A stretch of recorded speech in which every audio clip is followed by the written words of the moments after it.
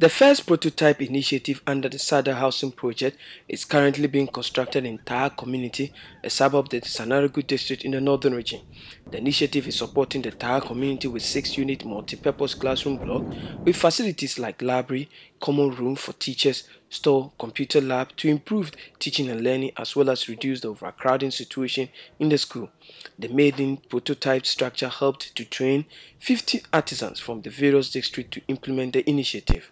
In an interview with Versa One News, the project consultant Salifu Mahama said SADA has decided to build these structures to improve the phase of housing in the area. I decided to do 10 prototype structures across the ecological zone, following which we are assuming that government will come on board, having realized that that technology is strong.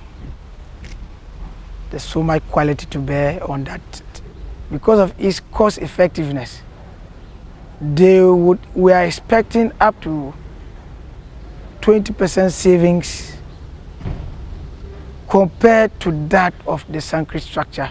He further noted that the housing initiative is aimed at improving the employment situation and to allow artisans to adapt the initiative. It was designed to address two key issues in the northern Savannah ecological zone. One had to do with employment generation and the provision of decent, affordable and strong housing by building a 6-unit classroom block at Taha in the Sanarigu district.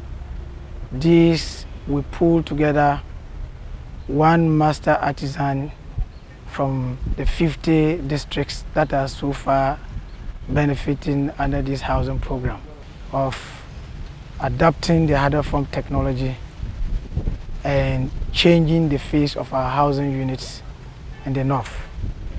The team leader for the master artisans, Mr. Justice Ganu, expressed gratitude to SADA's management and noted that they will continue to implement the lessons learned from the master training section. Noah Nash, for Versa One News.